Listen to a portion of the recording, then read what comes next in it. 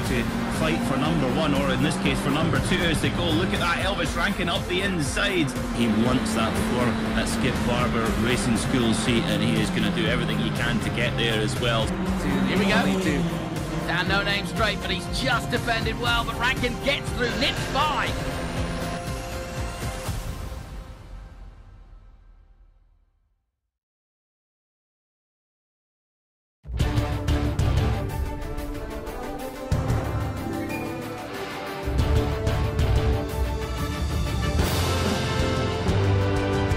Six races down in the Skip Barber Formula iRacing series, we head to America's version of the Green Hell. This is VIR, the Virginia International Raceway, a circuit which for the longest time didn't find itself in use, was brought back, restored to former glory, and now finds itself here with 2 rounds, which could absolutely swing the tide in not only a championship, which is as close as it could possibly be, but also a race for 3rd place, which is the all-important one race in the Skip Barber Racing Series. This is going to be 2 of the most hard-fought races we're going to see all season long. I'm Jake Sperry. Chaz Draycott is alongside me for the ride. Chaz, we come into today knowing that Harley Horton and Diogo Pinto have been pushing each other to the absolute limit, but one of them is going to come away from here feeling like they have the upper hand into the season finale, final double-header of the season.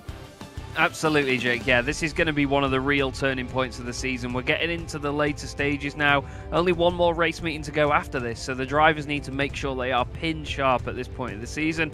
But I think Virginia is going to be a big upset here, to be honest with you. It is so narrow, so twisty. There's not many overtaking opportunities. Drivers are really going to have their wits about them tonight, especially transitioning from some of the wider Grand Prix circuits that we've visited before.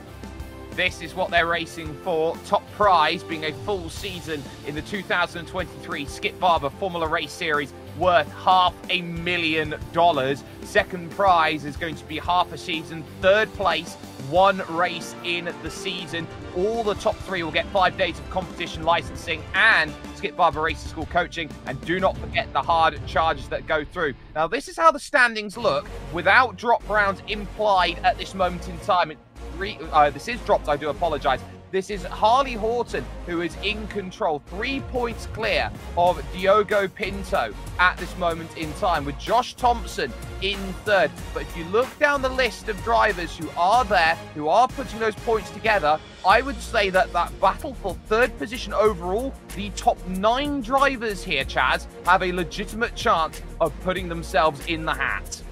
Absolutely, it is ridiculously close. It's crazy. I absolutely love it though. Consider how many points these drivers have got as well, and how much of a percentage of those points that difference is. You're talking tiny amounts really, considering we've had 6 races so far. To be separated by so little is really cool.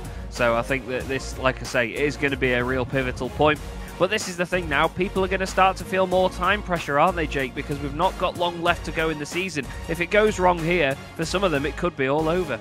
And this is the sort of circuit where it could be all over. The Virginia International Raceway. Turn 1, the horseshoe, is going to be one of the key places to get it done. The other one is along that back stretch, Madison Avenue, towards the roller coaster corner, which is the right-hander. Just after the long straight. Those are going to be the 2 places to get it done. And of course up at Oak Tree Corner, which is the most recognisable corner on this circuit. And it is worth noting that this will be one of the first times that the brand new version of the Virginia International Raceway is being run in competitive series out there, Chaz, which is going to mean that there are going to be a couple of small differences out there in terms of the way they're racing. Not massive differences, just small differences compared to what they're used to, and one of them is the removal of the oak tree. Yeah, absolutely. You know, drivers have visual cues, they have even just cues in terms of how the car feels around the circuit. You know, you and I have both done it before, Jake, where there'll be a slight bump on the way into a corner or something. When you know the car has settled after that bump, it could be a braking zone, it could be a point to really start winding the lock on, you know, when you feel safe to throw the car into a corner. iRacing puts the circuits onto the service in such amazing detail that if a bumper's been smoothed out, if the circuit's been resurfaced a tiny bit, and it just adds maybe more of a bump where there is a change in surface to how the track feels, then all you're going to feel is something that's completely alien to you, a part of the track that you didn't know was there before. So I think some people are going to be caught out tonight if they haven't put the time in yet. I love the colours on the left-hand side there, the timing screen, all in order as we look at the number 1 machine, Sebastian Weldon. Great to have him back up there. Of course, those numbers 1 to 20, Jake, are the order in which they qualified for this event.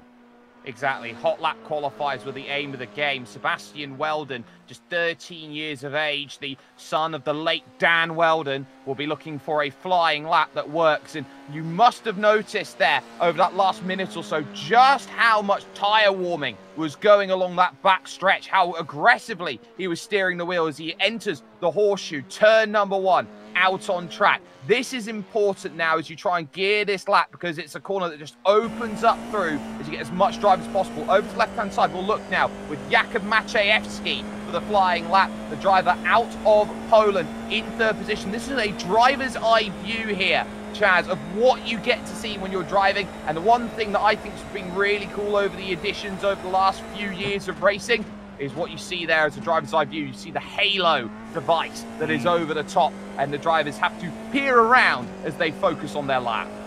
Yeah, absolutely. It really adds to the whole idea that these cars are so tight and so comfy, you know, really close cockpit racing machines. Having the halo go over the top of you and then be a very, very big distraction in the middle of your eyesight there is certainly an extra element to just the immersion of iRacing. But this is really, really hot stuff by Maciejewski now. Look at how hard he's having to work one way then the other around this circuit, through the snake, up towards where South Bend is at the top here, Jake. This is really focusing times, isn't it? Well, this is the most committed corner. This left-hander here, you spot your marker fly up over the crest and down the hill. You sense immediately afterwards the braking zone. And this is where balance of the car is important, into the oak tree corner. And look at that correction of oversteer off of the exit. And now you're on Madison Avenue. A chance to breathe when you're on a hot lap. And he gets that little nod to say, yeah, I feel that I'm pretty confident with the way that lap's gone so far. But in the race, you're always trying to defend up over the rise, and you get this small little dip. The track's going to bend slightly to the left-hand side and give an opportunity on the brakes to reach the roller coaster. And you start to feel it in the pit of your stomach as you go down the hill. Time's coming in. Michael Romanidis, the Greek driver, is currently the fastest driver. Matthew Zace has gone second fastest through the hog pen then. To finish the lap will go Maciejewski, and we'll see what sort of lap this is going to be coming towards the line. We're looking for a time out there that's going to work for him. Harley Horton goes 3/10 quicker than the rest of the field, and Maciejewski goes second fastest with that time, a 1:48.059, and the front row will be massive for him and the work that he's trying to do. Over the line then, the last driver, or one of the last drivers, is Diogo Pinto, and look at that. Top 2 in the championship are 1 and 2 on top of the board, Chaz. Love that. Absolutely love that. You couldn't ask for more. We know this is going to be a title fight to remember, but the fact that they've put themselves on the front row alongside each other is awesome. But Harley Horton, considering how close they were all together there was literally 82 thousandths between the top 3 for a moment. He then goes 3/10 quicker than them. That's a big morale boost for him and a massive kick in the teeth for the others. Harley Horton then, the championship leader, will be on pole position, but will have the Porsche Esports Super Cup champion alongside him for the ride in Diogo Pinto. Jakub Maciejewski, who we were on board with, lines up 3rd with Michael Romanidis in 4th position. He has no drops left in his season. Matthew Zace and Sebastian Weldon will house row 3 of the grid, while 7th position will belong to Josh Thompson, and Matt Busa will start from 8th place. Michael Janney will go from 9th with Przemysław Lemonek, rounding out the top 10 in this field with Justin Adakanis in 11th position and Ross Banfield in 12th. Row 7 will have Ara Lehtinen in 13th position and Brandon Hawke in 14th, with Simone Pisoni and Johannes Traub 15th and 16th. The last 4 drivers did not set a time in qualifying, so they'll be sorted out by their iRating, meaning Matt Caruana will be ahead of Jordan Johnson, Jack Harrison, and Matt Adams, the 4th of the Matts here racing tonight. from this beautiful, beautiful track. What they will know here is that it is a hot track, Chaz, that they are dealing with. 101 degrees Fahrenheit here. It is just heading, in terms of British measurement, nearing 40 degrees out there, track temperatures. So this is the sort of temperatures that you're looking at, and you think, okay, it's slightly hotter, there's going to be a bit more understeer in these machines, and you are looking around thinking, well, okay, might be slightly easy to get tyres up to temperature over the opening first 2 laps. Yeah, but that's one thing you need to consider as a bit of a problem as well as a driver. You need to think, how are they going to last here? I mean, we've got only 160 horsepower going to the back wheels of these cars, but that's all they need. They don't weigh anything at all, 570 kilos. But having that power go to the rear wheels, we've seen a lot of drivers, they've got a great style about them where they always slide the car around, don't they? They completely drag the rear end around and really float it through the corner. That could actually come to kick them in the backside, though, throughout this race, Jake, because they could be scrubbing the tyres across laterally way too much, especially with a track temperature like that. So I'm worried to see, for some of these guys that are used to doing that, how they're going to last towards the latter stages of the race. There is still one more race weekend after this one, and you want to try and get in on it because hard charger bonuses are going to be important. For more information on the schedule and how to become a member in the series, you can log on to skipbarber.com/iRacing series today and get yourself in on the racing action. On top of that, you can sign up and start your iRacing career by heading over to iRacing.com today. We are nearing about 2 weeks away now from the Week 13 build, and a couple of brilliant additions that have already been floated around by iRacing, Chaz, and I think it's absolutely incredible that every time we get to a Week 13, so every 3 months, there's a brand new build that comes into the iRacing service, that we get an amazing new influx of what the future of racing is, and those quiet additions to iRacing that make this platform absolutely sensational to drive. Yeah, there's always updates and there's always new cars and tracks coming, and that's what we absolutely love. You know, we've been spoiled by iRacing over the last couple of years. Here is the format for this evening, though. This is how it all stacks up. These wonderful iRacing Formula IR04 cars, one of the finest machines to drive in the service. Great for close racing, as these guys have shown us. And of course, with the setups being fixed, it's all down to the drivers. They only get 1 lap of qualifying, as you saw just a moment ago. And then you, of course, get our 2 races, 15 minutes each. But the result of this first race tonight sets the grid for race 2. So even if you're not quite up there inside the top 5 on the podium, as long as you're in the top 10 or something, Jake, and in with a shout of being able to move forward in the second race, just go for whatever position you can, because that just helps your grid position for the next one. It certainly does. We take a look then behind from the iRacing sedan safety car along Madison Avenue, and a beautiful, beautiful look at what these 20 will have to challenge. Look at the elevation change that this circuit brings. It's truly one of a kind here in Alton, Virginia, and it's got an old school feel to it. There is no runoff. It is purely grass. So if you are off the road, not only are you dealing with grass, which can be very, very slippery and very tough, especially with these slick tyres to get back on, but a lot of the outside of the circuit here today, Chaz, is cambered away from the track, so it's doubly difficult to get back on. Well, Virginia International Raceway is in Alton, and it's very much like my beloved Alton Park in the UK as well. Very narrow, very undulating, and absolutely unforgiving. Proper old school circuit, how it should be, if you ask me, to be fair, Jake. Really good place to go racing this. And again, we're going to get a raw racing experience out of these drivers, these incredible cars, and this circuit is one hell of a stage for them to do battle on. Let's get underway. Harley Horton then is on the inside. It is Diogo Pinto on the outside. They will wait for the green flag to drop, and they will get themselves underway for 15 minutes worth of racing action. They will hold as long as they possibly can. Diogo Pinto right up wheel to wheel, looking to get that launch and looking to go. Green flag in the air, and we get ourselves then underway for racing action. A little slow off the second row there for Jakub Maciejewski. It gives Michael Romanidis the chance, and they almost interlock wheels as they head in towards turn number 1. Driving around the outside will try one Mr. Diogo Pinto. He can't quite get there, but they'll have to sort themselves out through turns 2 and 3. These left-handers are important, and forcing the issue now is Pinto to the inside. Little bit of runoff room on the outside, but this left hook is going to be Pinto's. But here comes the up and under at the right hook, and he's straight into the back of it. Brilliant stuff between the top 2. There was a couple of cars round at the back of the field as well. R.O. Leighton and Jack Harrison. I think Johannes Trouts just had a problem into the chicane as well after the left hook. But unfortunately, that means nothing to the guys at the front. They have to carry on with this epic battling they've got going on. Horton's got Masiewski and Romanidis behind him. Second, third and fourth from the qualifiers this week. All glued together within the top 5. Then it's Matthew Zace, then Sebastian Weldon, Josh Thompson, Michael Janney. And then we have, of course, Yaroslav Lemonek. And then Busa in 10th position. But look, once again, it's like one fluid snake of a machine all the way around here. It's like a living organism of cars, isn't it, Jake? The way this whole field just moves so fluidly. It's beautiful to watch.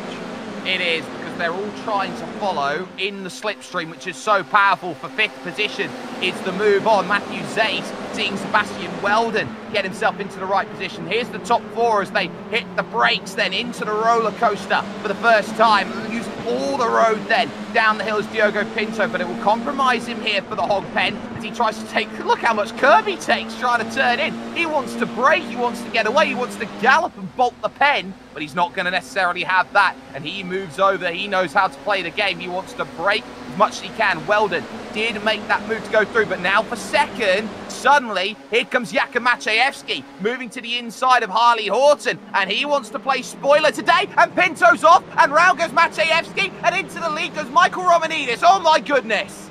Romanidis was absolutely where he needed to be at the exact right moment. Harley Horton saw the 2 cars ahead of him locking up, but as we both know, Jake, it's so easy for the car in front of you to make a mistake and you just follow them off the road. It's so easy to get complacent, see what the car ahead of you is doing and just copy them. And that's exactly what we saw there. There was a mistake from Pinto, which, let's face it, we never see. Maciejewski took a fantastic move down the inside, but as soon as he was panicking about locking up the brakes and Pinto went off, he then had a bit of a tap from behind as well from Horton, who's lost places in himself. He's even lost 1 place from that. So now it's Romanidis, Weldon, Zeus. Unbelievable.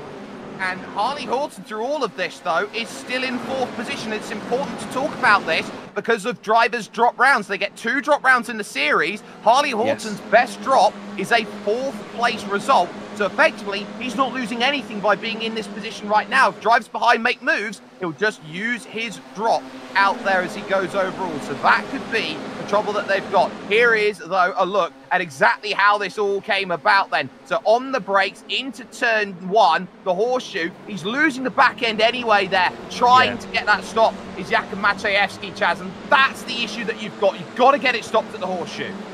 Yeah, and at the end of the day, I don't think Horton could have done anything there, to be honest with you. He slowed down anyway, and that's why he still lost positions from that. But fantastic opportunism by Romanidis. Doesn't mean that he's out of the woods yet, though, because he's got Sebastian Weldon all over the back of him. And I mean, look at it. It's still a massive train of cars for the top, 15, 16 places. It's fantastic. But yep, Weldon down the inside into turn 1. Is he going to get it done? Is there going to be a carbon copy? No, nice and tidy from Sebastian Weldon. But what can we expect, Jake? We saw his greatness in the first round of the championship, and a man that's so young in this championship, he's just such a promising star for the future in every single way, isn't he? Great stuff, that. Nice and tidy. Matthew Zace from St. Louis, Missouri is now looking to try and get himself into the mix. He's up in 3rd position. This is the best position Matthew Zace has run all season long, and he is trying to stay with a very, very fast top 2, but he will look behind him and know that Harley Horton is all over him at this stage. But you're going up through this fast section, the second part of the snake, and you just realise that you don't really have room. The South Bend is so crucial for getting that drive, getting that run through this corner, and then you've got to try and set it up here at the double apex oak tree, turns 11 and 12, and it's so easy just to concertina up and run into the back of someone there. It's very similar to a track like Mosport, for example, and that Moss section of track. It's that same sort of responsibility. But speaking of responsibility right now, top 15 are split by 5 seconds. It's incredible. Everyone's got such a part to play here, though. They need to be so careful not to trip over each other. It's really easy in cars like this that, let's not forget, don't have brake lights, to just slightly outdo yourself, run into the back of the car in front. I was going to comment on Harley Horton's damage on the nose of the car. Obviously, that has come as a result of the contact with Maciejewski, but I think he still had a little bit of that beforehand as well when we actually saw him going into turn 1 in the first place. So I think maybe that's how close him and Pinto were together earlier. We look back from race leader, though, Sebastian Weldon. Car 1 P1 at the moment, but he's got everybody trying to pile him second place. Look at that, hugging the inside line as much as he dares. Romanidis doesn't want it yet. He doesn't want it, does he? But look, he can't wait too long. Yeah, he has to, and he does, and he throws it on the inside. He's sideways. Where's Zeiss in all of this? Matthew Zeiss is going to go through. Fantastic stuff. And this is the thing, if you don't defend, you have to attack, and that's crucial. So that is why this pack is crucial. Matthew Zeiss takes the lead. Romanidis still in second. Weldon is now down to third. Thompson fourth, as Harley Horton just there had to deal with Michael Janney in sixth position, who's now got Matt Caruana. Matt Caruana started 17th. He's now seventh and almost making contact. But look at the race lead at this stage. This is an incredible train that's going through, and I'll tell you what, Sebastian Weldon, he may be 13 years old, but he doesn't want to wait around. He's not waiting for this, and we're only halfway through. This is where he needs to be careful, though, because we would expect from a younger driver to see that little bit of impatience from them and for him to send it absolutely everywhere. But right now, he's showing that he's got that racecraft. He knows not to push all of the time. Here's Josh Thompson. I still don't know how Josh sits so low to the ground in his sim, to be honest. He's been doing it for years, and, well, it might have something to do with the fact he's about 9'6", but still, he's really, really in with the fight now, and that's the thing. Josh is there in the championship, you know. He's right up there with the other guys, and while some of them are dropping down the order, I mean, Pinto's down in 15th place, he could definitely be a charger. Is up for the lead. There is a battle, as now Romanidis gets it back from Zeiss, but can Zeiss then slipstream him into turn one? Let's see, Jake. Only one way to find out, I guess. Well, he's lost almost half a second going through here, and Romanidis has just set off like a rocket at this point. It's Giannis Antetokounmpo, who is known as the Greek Freak. Well, he's got a bit of company right now in Michael Romanidis. He's just flown away. Weldon understands that. He's now going to have to go for it, covered on the inside there by Zeiss, who knows that he doesn't want to have Weldon through, but on the outside, Weldon's going to try it here, and look at that! He's going to need some drive off the exit, though, but that's an incredible move to try and make that happen around the outside. It is a cavalcade of drivers at this stage, and now Josh Thompson decides, right, we've hit freight train mode, gonna look to the inside, and every which way you look, they're searching down the inside, because not only did he make a move, Michael Janney's just put one on Pajem as well. Blemenek, and there was a little bit there in the foreground then of those drivers being too wide through the snake, which is where last year they had trouble, Elvis Rankin and Mikel Garda. I've got no words for that move by Sebastian Weldon. That was just glorious. So tidy, so picture perfect. I love it. Josh Thompson, though, yet again, gaining places by being opportunistic. You have to be in it to win it here, but it doesn't always mean that you have to be the one to send it. As you said before, Jake, if you're not defending, you have to attack. You have to at least be doing something one way or the other. You can't sit in the middle and get away with it here, because if you're the driver in second place, for example, like we've seen before, like we saw at Road Atlanta with Pinto and Caruana, you can sit there all you like as long as you're defending from the people behind. You have to actively work one way or the other. You can't just sit there and expect the others not to want to come and have a pop from behind as well. So, yeah, that's the situation that he's stuck in at the moment. But Weldon now in the lead ahead of Romanidis. This is excellent stuff by the 13-year-old. I can't believe what I'm seeing. But it was a gift by Michael Romanidis. He said, I'll let you have the race lead. Here you go then, Sebastian. We'll see what you can do with this, because as I think Michael knows, and he would have known from round 2 of this championship over at Road Atlanta, he's trying the Diogo Pinto strategy. He wants to take this away at the last lap. Yeah, it seems, for anyone that doesn't quite know the racecraft at this point, it seems a bit daft to say, yeah, I'll get the lead up, don't you worry, I'll get it back later. And you'll think, how can they know that they're going to get it back later? But if the drivers know exactly what the situation is at this stage of the race, they will play it to perfection. These guys are so, so good. This right now is the train behind them, though, and this is Michael Janney on the back of Caruana. Car number 6 in front of him with the blue highlights. Then it's Harley Horton ahead of that. And Matthew Zeiss as well. Actually, apologies, no, I've gone even further back than that, haven't I? This is Banfield, is it? Banfield and Booser in front of him? Well, we're looking at the front, and I believe you were in the right position. Yeah, it was Janney, yeah, sorry. So Michael Janney in the middle of all of this. Matt Caruana is your biggest mover in the field, by the way. He's the hard charger at plus 11 spots at this moment. And Harley Horton currently off the drop at this stage. By comparison, Diogo Pinto's racing in 15th place, so he's using his drop.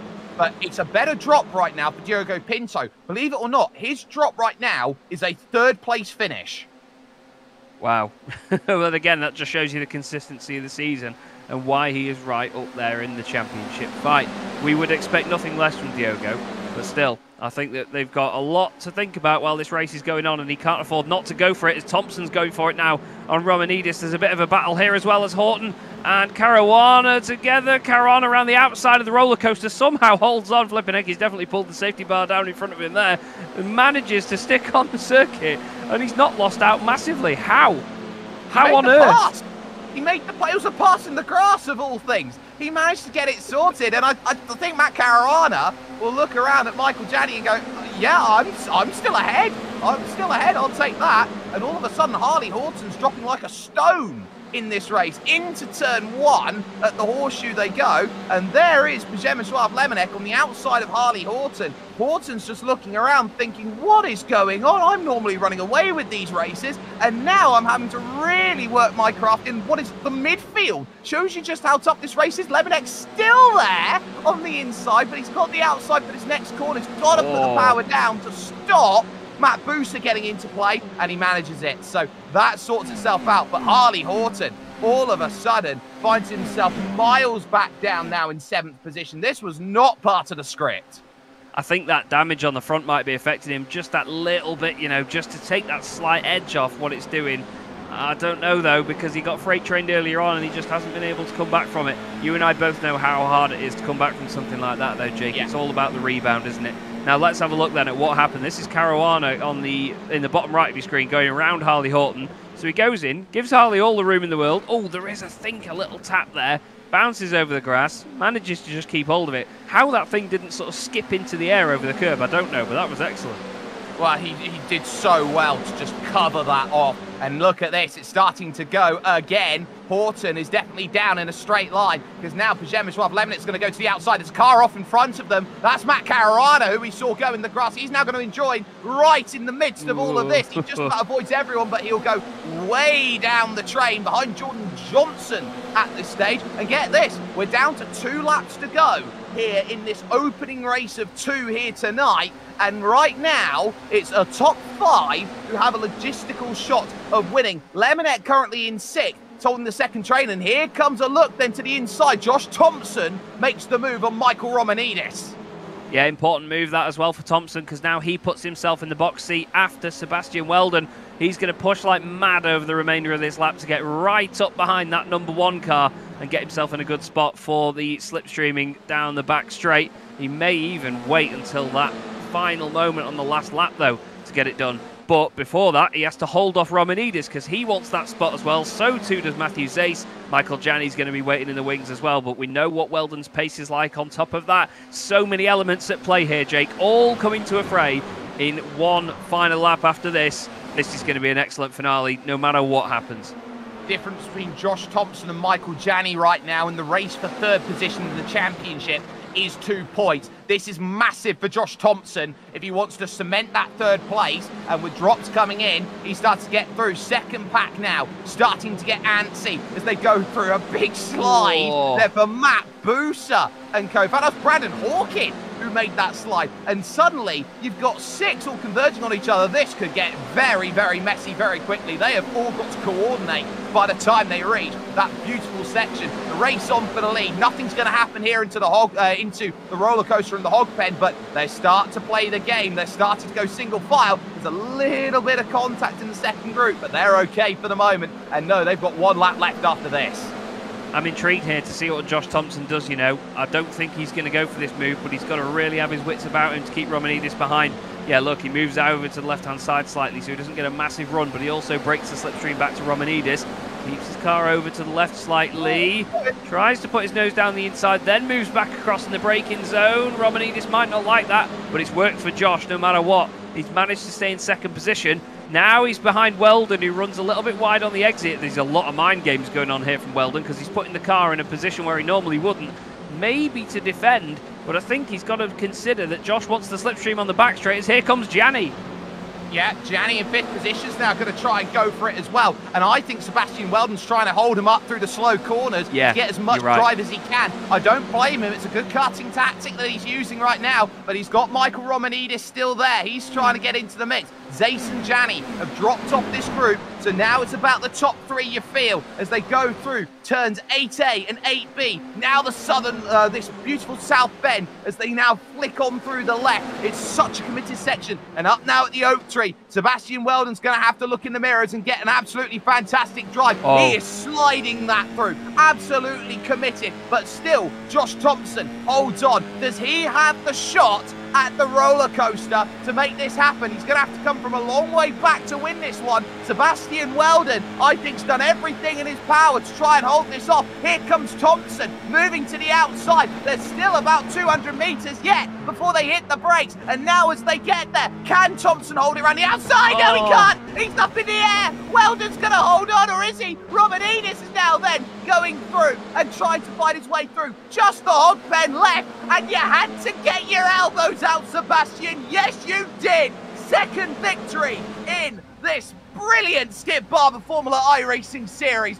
What a jostle we've just seen. Incredible finish. Absolutely massive drama. The contact will definitely be looked at, but still, well, Josh Thompson had to go for it. Like you said, Jake, he had to throw everything at that. I couldn't quite tell whether there was enough room down the inside left or whether Sebastian just ran wide. But at the end of the day, they were both going to push as hard as they can, leave it as close to the line as they could. And, well, we were treated to another absolute belter there. So many mind games going on. But Weldon takes his second victory of the season. What a start. That was racing incident in my eyes all day long. Sebastian Weldon wins by a 10th and 300ths over Michael Romanidis, who finishes in second. Matthew Zace will end up in third overall. Following that is Michael Janney and Josh Thompson, fourth and fifth, crucially giving Michael Janney points to close up to third in the championship. Przemysław Lemonek will finish sixth, with Harley Horton seventh, and your biggest mover in the field, Brandon Hawkin, +6 when all things were considered. Then it's Matt Busa and Justin Adakinis rounding out the top 10 then of this field. Diogo Pinto would be able to recover to 11th place, with Matt Caruana in 12th. Then following that, it's Jordan Johnson, Jakub Maciejewski, Simone Pisoni, Matt Adams, Ross Banfield, Johannes Trout, Aro Leitonen, and Jack Harrison rounding out the 20-car field. We are going to step aside for just one moment, though, here with iRacing and your Skip Barber Formula iRacing series. We've got this second race coming up. Just 3 left here in this season.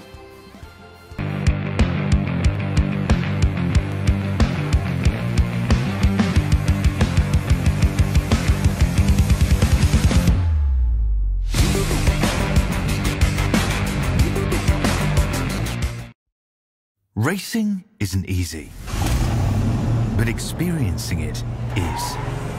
iRacing puts you in the driver's seat with the industry's leading sim racing game. Drive on laser scan replicas of the greatest racing circuits from around the world.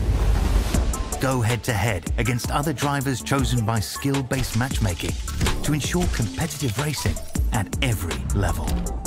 Compete across all your favorite series in officially licensed cars engineered to deliver the most accurate driving experience possible.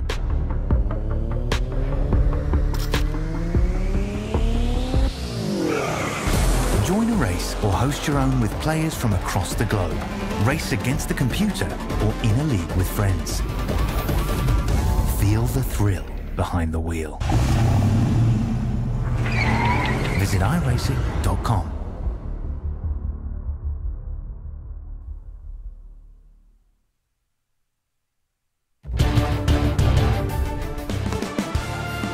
Wow. One race here today, and it threw absolutely everything at it. You couldn't ask for much better here from Virginia International Raceway. It has a habit of throwing up races like these, and we've got one more to go. Jake Sperry, Chaz Draycott here, bringing you all of the action. And Chaz, that was a race which not only kicked off on lap 2 with Pinto and Maciejewski going off, but also that final lap, Josh Thompson wanted that, knew how important a race win would be, and ultimately pays the price for it, trying to make it happen around the outside. It goes to show you the margins are so fine in sim racing. They really are, and it's something that we've discussed as well coming into this championship, is the fact that these aren't touring cars or GT cars that can have a bit of door-to-door banging, but to be honest, they're open wheelers, so they do bounce off each other. We're going to take a look at this last lap, though, and try and pick it apart and see what we can do. Josh Thompson here, weaving all over the back of Sebastian Weldon, try and make his way through. Of course, defending very well from Romanidis behind him at the same time. As Jake rightly pointed out, Weldon was definitely trying to back these guys up on some of the slower corners and park it on the apex just to see if he could get them to fight behind and take a little bit of the edge off. As they came through the left hook and then headed down towards the snake, it was Gianni that was trying to make the move, but Thompson was now focusing and focusing harder and harder through turn 7, 8A, 8B, 9 and then 10, South Bend, to make sure that he set himself up for a good run down the back straight. You can see, though, that Romanidis was all over the back of him at all times, and the three of them were absolutely glued together. Josh was definitely eyeing up the slipstreaming opportunity. We all knew that that's where he wanted to get the job done. I thought he might have had to go down the start-finish straight just to try and unsettle the race leader at the time, but this is where it all came to a head. A little bit of weaving by Weldon, but not too much at all. Completely fine within the rules. Josh Thompson moves over to the left-hand side as they get up towards the roller coaster. And let's have another look at the exact moment where these two made contact.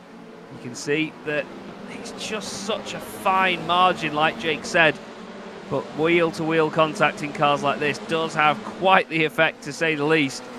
And eventually Sebastian managed to hold on and take the win from Romanidis. One of those absolute belters of a race again, Jake. We've not had a bad race all season, to be fair. You could see frustration from Josh's side, which is completely understandable. But at the end of the day, it was just two drivers trying everything they could in what is a very difficult corner, even when you're driving it on your own. Yeah, absolutely. I don't know how many times I've put this off in the sim and found that corner is so difficult. But when you've got two trying to get in through that same piece of real estate, there's a reason why it's the key place on the circuit to get a pass done on the final lap. But as we've noticed quite a bit, you can make something happen at turn 3, the NASCAR bend. Then you've got the left hook and the right hook heading towards the snake. That can very easily cost you a second's worth of time if you're too wide, because you just can't put the power down quick enough, Chaz. Yeah, that's it. I mean, it's one of those parts of the circuit where you have to try and line it up yourself and set people up for the following corner. You never go in straight away and sort of jump into it head first. But when you see this circuit from a distance on a map like this, it looks so simple. But when you throw in the undulation, it's an absolute, well, I was going to say roller coaster, funnily enough.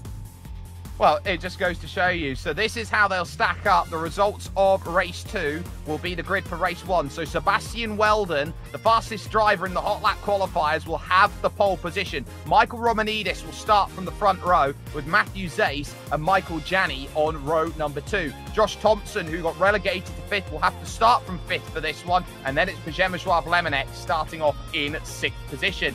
In 7th overall then, over on the 4th row, will be the championship leader, Harley Horton, having to use his 4th place finish drop round here for this one, with Brandon Hawkin along with him for the ride in 8th position. Matt Busa and Justin Adakanis will start 9th and 10th, and there'll be a lot of focus on number 18, Diogo Pinto. He's got to pull out all the stops here to get himself out and forward from 11th on forward. 12th there we just saw Matt Caruana. Then it's Jordan Johnson and Jakub Maciejewski. We saw Maciejewski spin. That certainly didn't help him in his conquest for 3rd overall in the championship, with Simone Pisoni and Matt Adams on row 8. Row 9 will house Ross Banfield and Johannes Trout getting caught out in the early stages, and then Aaron Leitonen and Jack Harrison are 19th and 20th on the grid for this 2nd race overall. They do know that this is an amazing 5-race, thrilling, I would say, Shakespearean play of a series that they've got to go through, Chaz. And when you reach Act 4, like we have here, this is where the dramas really start to, get in. This is where you start gearing up and saying, we put everything in and the fireworks start, and this is something that you could jump in on, try and be a hard charger in the final rounds of the championship and go, thank you very much, we've got a chance. You can head over to skipbarber.com/iRacing series to make that happen. Yeah, like you say, Jake, this is the part of the show now, part of the play where characters start getting killed off towards the end, isn't it? So we're going to start losing people from that championship fight, and there's only going to be a couple left going into the final act where they can get all of the glory and either make it a happy ending for some, but of course make it an absolute nightmare for others. Who's it going to be happily ever after for, though? We'll have to wait and see. I'm very excited for a final round of the championship, but I'm certainly looking forward to just getting this one underway here. Virginia, it's not quite as hot as it was before, though. 94 degrees Fahrenheit now, Jake. Maybe it's a little bit hotter under the collars of the drivers, though, and that's where all the temperature's gone. Yep, 7 degrees has dropped. In-sim time, by the way, has just ticked over towards 10 minutes past 5 in the evening. This track will only cool as this race goes on, and these drivers will get quicker and quicker and quicker as they look through. There is number 1 on the left, of course, who is the 13-year-old Sebastian Weldon, an absolute mastermind, you could say a prodigy up and coming. Watch out for him in about 5 years' time. The other driver next to him, number 4, Michael Romanidis. He is the sort of driver, Chaz, who has done just about everything when it comes to iRacing. He is a name held with such high regard. He absolutely is, and this is the thing, actually. In a series like this, he's been remarkably under the radar at certain points, which you really wouldn't expect from someone like Michael. But if I'm honest with you, there's been rounds where he's scored good points and rounds where he's not quite been on the cusp as such, or at least it didn't seem like it. And then all of a sudden he's just there. And now he's on the front row for this second race of the night with a very strong chance of taking a race victory. You saw how easily drivers can drop down outside of the top 5, then all of a sudden re-emerge again with just a little bit of opportunism and a little bit of slipstream. This is just why we love this racing category. These cars are so even as they can be on the fact that they're on a fixed setup, but the racing they provide is so close, and it's so hard to find those extra thousands. So everybody here is at the top level of doing what this car can do. Either way, though, we're about to get it underway, Jake. Let's take it away. The chips are down. Who is going to reach themselves an opportunity out of a turn to drive themselves to the river?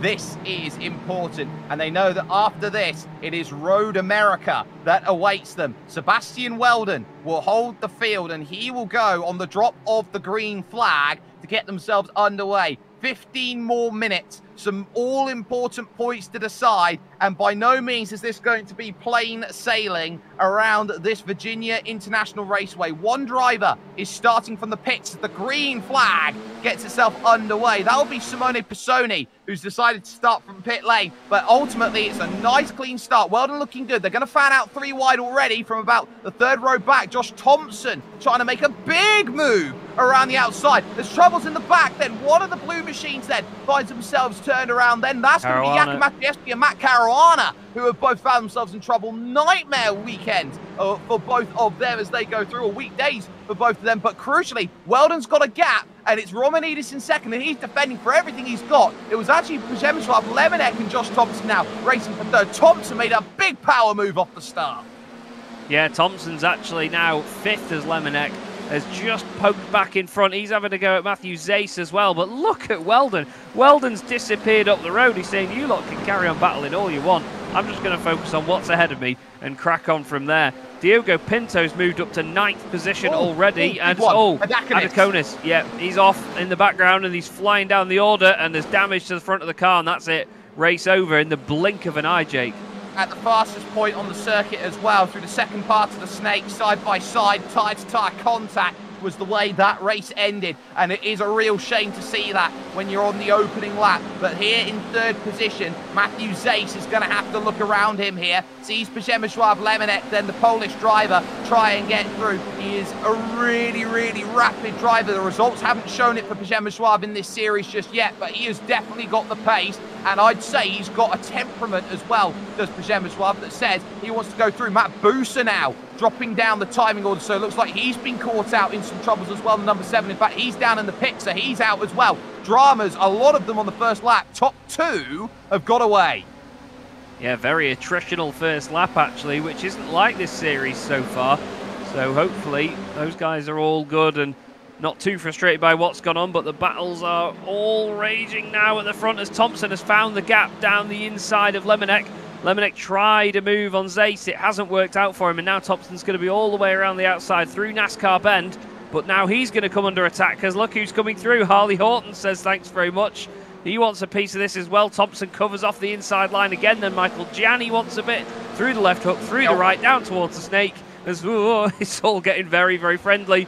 As more carnage in the background as cars swapping around all over the shop. Oh, it's a big one. It's a huge one. It's caught everybody out in this second group. And it was a spin right in front of the track. It looked like Jordan Johnson, Ross Banfield were the catalyst for it. So there was a big, big one that went through. Jack Harrison not happy over the radio either. Let's have a little look, though, at what happened on the opening lap. We've got to dissect everything at this moment. First and foremost, this is what happened to a Dakanis out on circuit. Too wide, through the S's section. Watch this. Tyre to tyre, bam! And that is the heaviest hit you're going to have. That was surprisingly with Matt Busa. So Busa, having that first hit, found himself in trouble, and that was how quickly it could all go wrong. It's still, though, on at the moment as we come back to pictures, because here is Zace and Lemonnick then, and you've got Lemonnick then on the inside, which will turn to the outside. He's got the pass done then on Matthew Zace and says, thank you very much. I will take myself up into third place. Well, Thompson backed out of that for a moment there, just on the way into the roller coaster, because he saw that they were going to fight. And Horton really closely went in, well, nearly, I should say, went into the back of him there. I don't think he was expecting Thompson to back out that much, because he wanted to try and take advantage like we've seen him do before. He wanted to use that opportunism. There's a car going slowly there, I think, just coming back out of the pits, actually, potentially. Let's have a look back at the big incident we saw, though, just a lap ago through the left hook and right hook, Jake. Let's try and dissect this one, shall we? So that's number 10, so this is Jordan Johnson, and the number 19, which is Matt Adams. So, a little bit of grass anyway. That opens it up for Matt Adams to try and go to the outside, and a big snap of oversteer, and then back into the circuit. The chain reaction goes through, and I haven't seen this at a road course in a long time, but the track was jammed. Yeah, exactly. There was just drivers all trying to avoid each other, not quite seeing who was around them. At the end of the day, it's just a human reaction to duck out of the way and just move away from whatever incident's happening in front of you. If another car is suddenly going a bit quicker than you round the side, unfortunately, that's not always on you, is it? But still, Lemonnick and Thompson are right together here. Weldon and Romanidis also together for the race lead. Can these two work together to get away, and can the two behind work together to move forward? Romanidis now right in the slipstream. He's in a great situation now, though, Jake, because he's got this chance to attack the race leader. He doesn't have to worry about the car right behind him. He doesn't have to worry about any compromise. He can just go for it. Thompson's got the same here because Zace is quite a far way back as well. Well, here's the thing. Does Josh Thompson want to work together here with someone like Przemysław Lemonnick? He takes the move, he goes through and gets the pass, so if they start working together here, using the draft on each straight, then they're able to catch up to Sebastian Weldon and Michael Romanidis, because Romanidis doesn't want the race lead. He wants to wait to the last lap once again. That's his MO, and the answer is, can you catch the leader, Sebastian Weldon? Yes, because in the words of Franz Ferdinand, he's dancing with Michael. He absolutely is. Right now, they are 0.4 of a second apart as they cross the line. It goes to 2 and a bit next time that it flashes through. Romanidis hasn't gone for the move yet. And now we look at Lemonnick, who hasn't used the slipstream to get back in front of Josh Thompson down there. So he's going to be hoping that Josh can use the pace on the infield of the lap as such. In the twistier bits, certainly looks like they're carrying the pace quite well at the moment, but we all know that camera angles can be very misleading things. When you go to an external camera, it'll look like a massive gap. Still, great to see the hard work that they're doing as around Harley Horton has gone. It was Horton and Pinto. It was the top two in the championship who came together. Horton's lost 2 places, so he's still going. But Diogo Pinto, I think, is driving really, really aggressively right now to try and get through. We'll have to have a look at that at some point, because there are big implications for those positions. And even though right now they're racing about in 9th and 7th positions, those points might matter for drops at the end of the season. They might, yeah, that's the thing. Every single point matters in this championship. And I've been told now we're going to have a look back at what happened from Diogo. So is that Horton directly in front? I believe it is, isn't it? Then Gianni ahead of that. Into right up behind him, down the inside. Oh, straightens him out as well.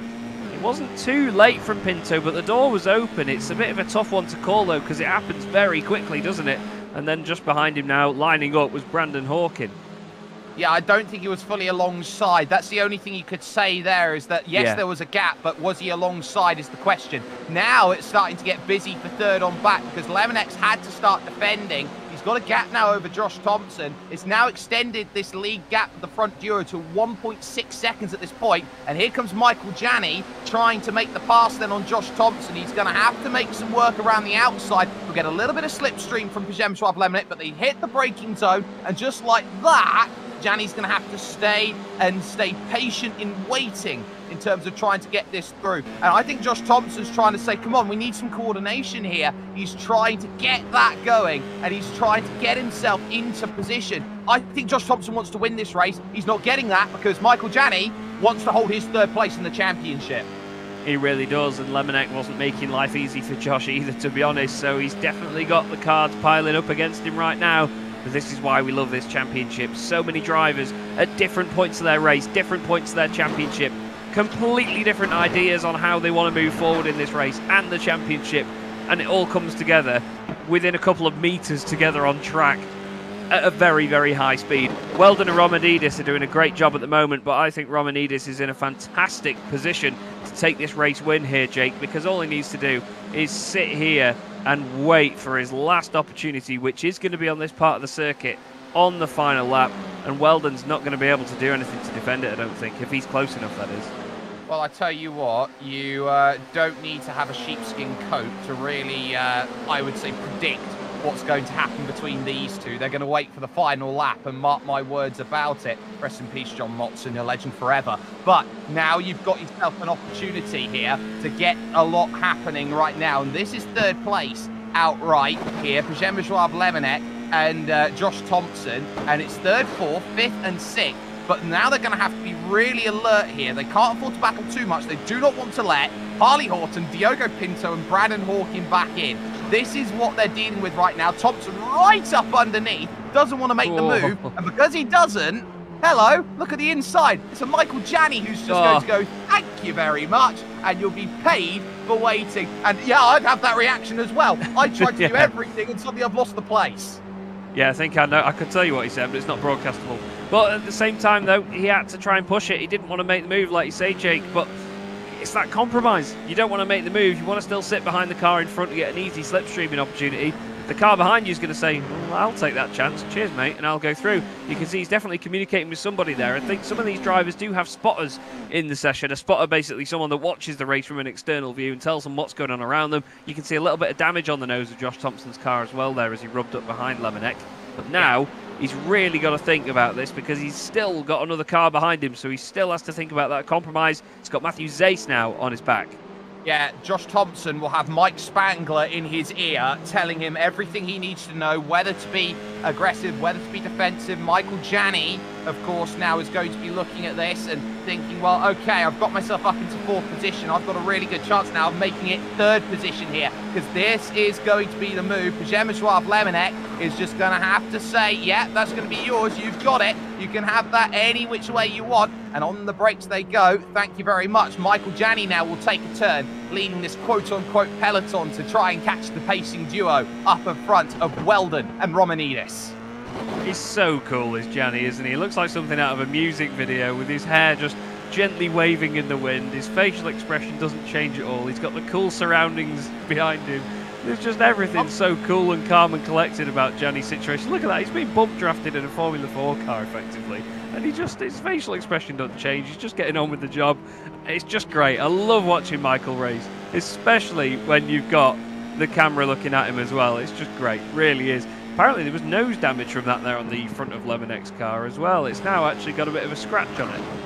Oh, well, the good news is going to be that the numbers are going to change, therefore the paint will change by the time they reach Virginia, they reach Road America. Trying to peel it off the final round. So they'll be fine. It'll come out in the wash, I'm sure, at this point. But through the snake they go. That's what they're chasing down. Michael Romanidis, who has been as patient as a saint in this race, knowing that young Sebastian Weldon there, who is leading this race, looking for a double up at the front of this field, is being put pretty much through the ringer right now. This is a case of you miss one apex and I hit. Oh, absolutely, yeah. Absolutely. He's all over him now, and he's just filling his mirrors, doing what he needs to do, putting the pressure on. But, I mean, hats off to Sebastian Weldon, considering the pace that he's keeping up as well. He's managing to stay in front. You know, Romanidis isn't making his life as hard as he could do. He could sort of pretend to throw it down the inside. He could just show his nose into a few more corners. But Sebastian's clever enough to know at this point what's going on.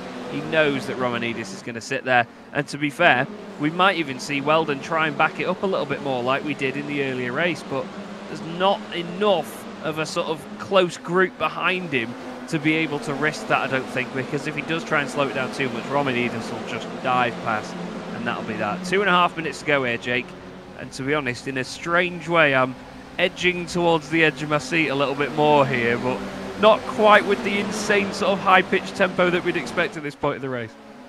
This is just setting up for the final lap. You've got a 2-car group at the front of the field. Then you've got the group of 4, 3rd through 6th. And then you've got 7th through 9th, all of whom, if everything goes sideways, has a chance to win this race. And it is that close. The top 9 split by 4.5 seconds at this moment. On the top of your screen, you've got the battle for the lead. On the bottom of your screen, you've got the battle for 3rd position right now, being led by Michael Janney with Przemysław Lemonek, Josh Thompson and Matthew Zace in the mix. Michael Romanidis and Sebastian Weldon, the son of the late Dan Weldon, leading this race. And as they go through this beautiful, sweeping second part of the snake, you just get a sense that drivers are lifting off, that they don't want to make a move into one of these hugely committal corners because they know they don't want to ruin their race. They want to have a chance of getting themselves a big result at the end of the 15 minutes and added time.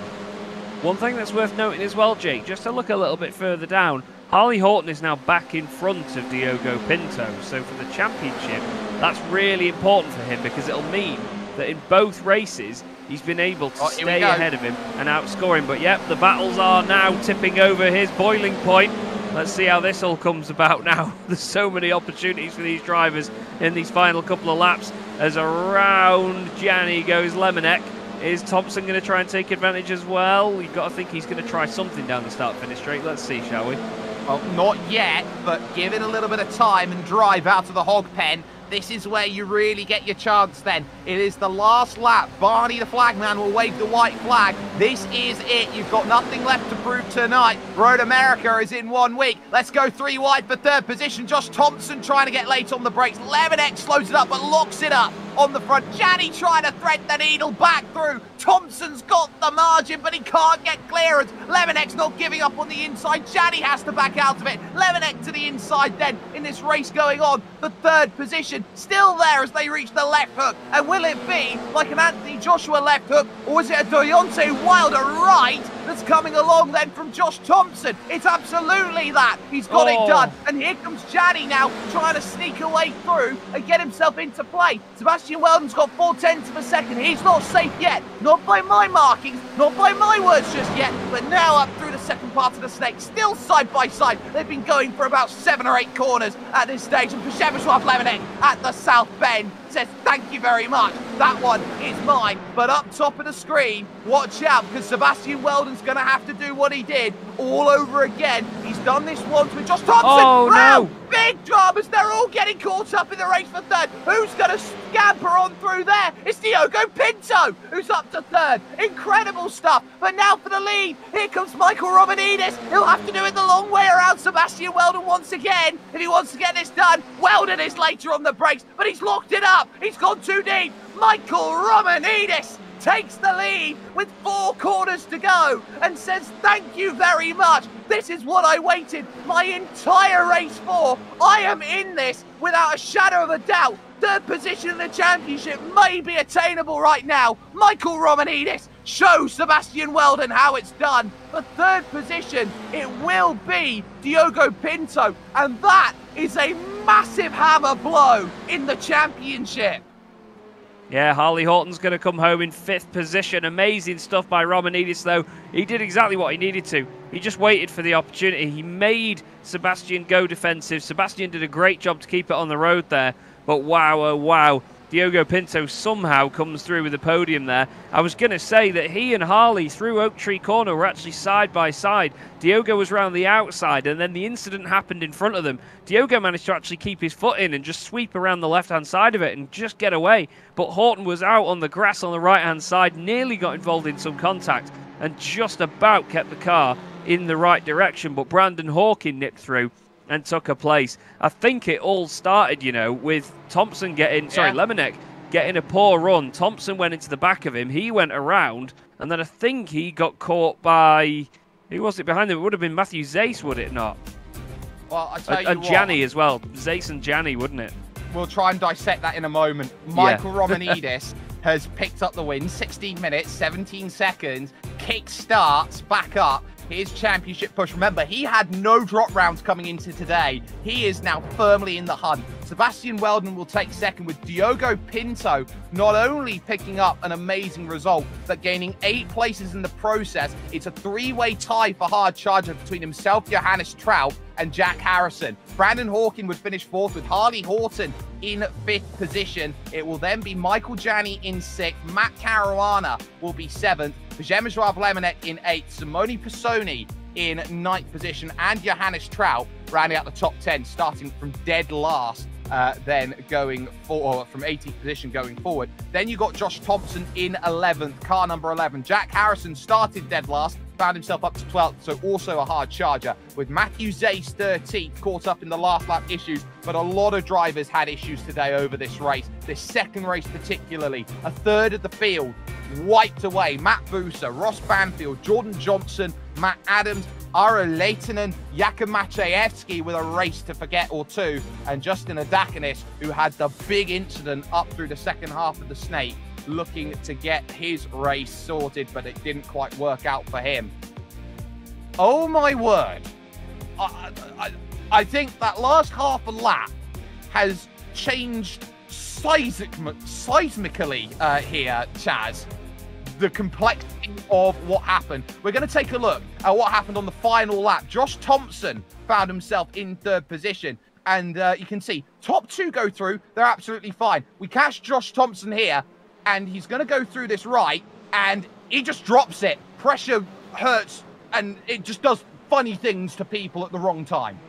Yeah, I don't know why, but I thought it was Lemonnick that was the car in front. But yeah, you're absolutely right. Josh Thompson was the one that just lost the back end. Then Lemonnick got hit by Gianni, and then I think it was Zace went over the top of him, and somehow the 2 championship protagonists, Pinto and Horton, managed to find their way around it. But Pinto coming through with the 3rd place, that experience of just avoiding incidents and just getting around them without any sort of major issue, that's what really played out there. And again, it's been all about opportunism tonight. I think that's been the main topic of a lot of these races and a lot of these battles. Drivers just being in the right place at the right time, not necessarily the ones that go in for the big sends or try and outdo people on the brakes, but the people that are just sitting slightly off a battle and ready to pick up the pieces when it all goes to pot. It's been a big challenge for these drivers tonight, and I think it showed. Like you say, pressure does things to people.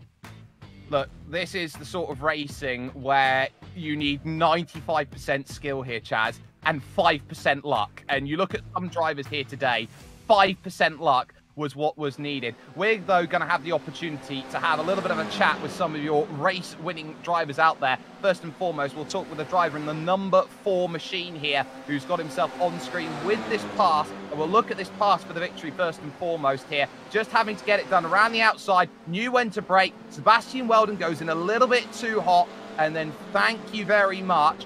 There goes the pass, and it sorts itself out. So easy as you like. Michael Romanidis finds himself with a way through, and that is, Chaz, the race-winning move. Yeah, fantastic move. Really tidy, but just excellent racecraft. He set it up all the way back at Oak Tree Corner. He got a decent enough run. He knew that Sebastian was going to try and defend it as hard as he could. And you could see as soon as he hit that curb on the left-hand corner into the roller coaster, it sort of settled the car down, and he thought, right, now I need to get on the brakes. I need to sit on the anchors, let him go off and do whatever he's going to do in the corner, and then throw it in and just see what happens. And exactly that happened. He just got exactly the right braking point. Sebastian, unfortunately, for his sake, went straight on. And then Michael took the advantage of it, and he's in the booth with us now.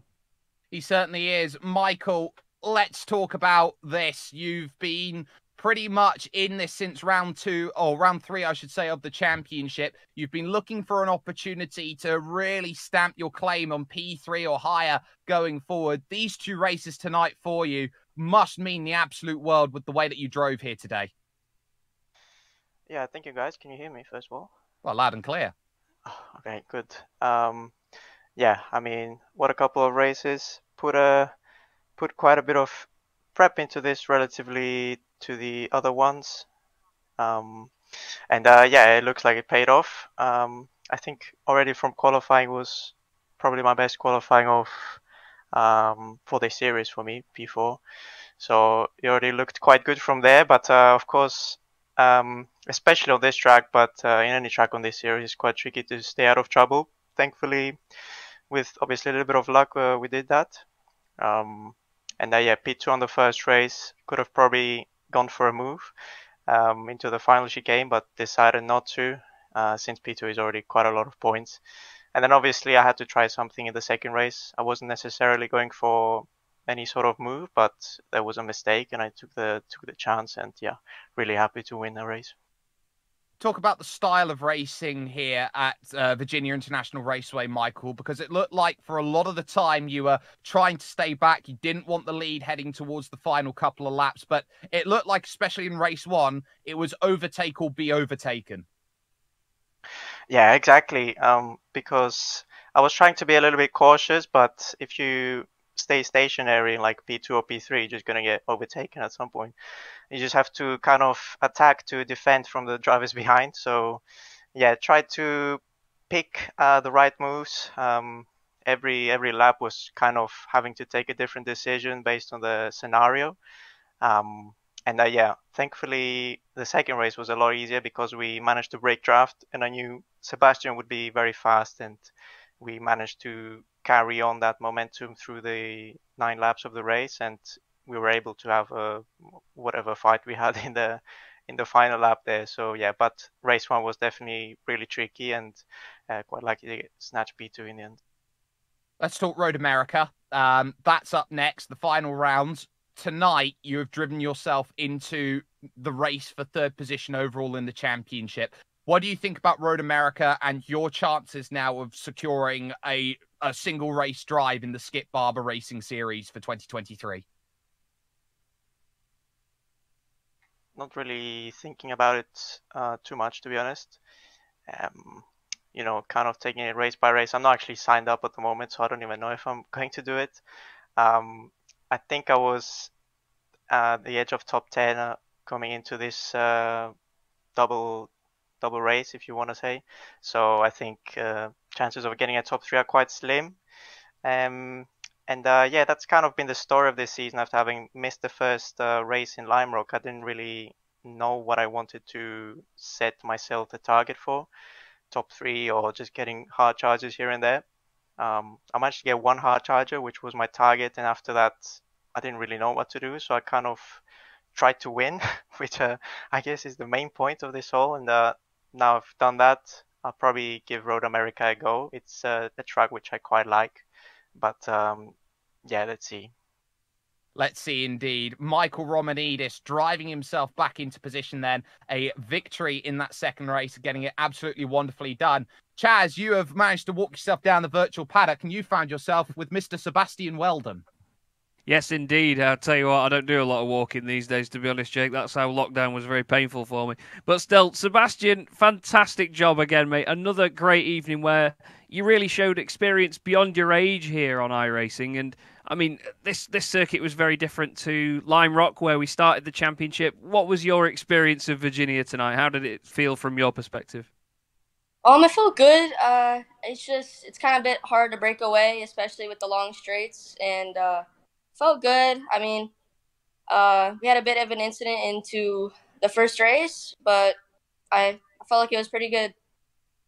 And it's one of those circuits, isn't it? It's quite an old school track. It's very unforgiving. You know, there's no big runoff areas or concrete anywhere for you to sort of just let the car slide out a bit further wide. You know, any tiny mistake here, you're on the grass, and then, well, I mean, there's about 4 miles before any barriers. But to be honest, it's just such a painful place when it goes wrong, isn't it? Yeah, so especially heading into NASCAR Bend. It's a bit loose there, especially if you get on the curb too much, especially with the tarmac on exit. And overall, the track's just a bit hard to